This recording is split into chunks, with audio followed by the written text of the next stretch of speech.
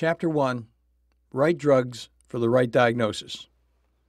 I like this quote by Claude Bernard, a physiologist, who said, "The experimenter who does not know what he's looking for will not understand what he finds."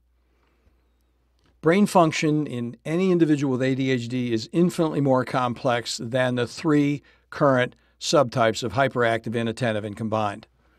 While useful in a limited context, those three labels are actually shallow subsets, representing what I call appearance labels, how a behavior looks on the outside.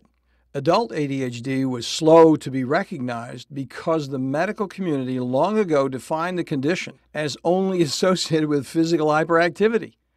The trouble now is that only a small percentage of adults and children manifest physical hyperactivity.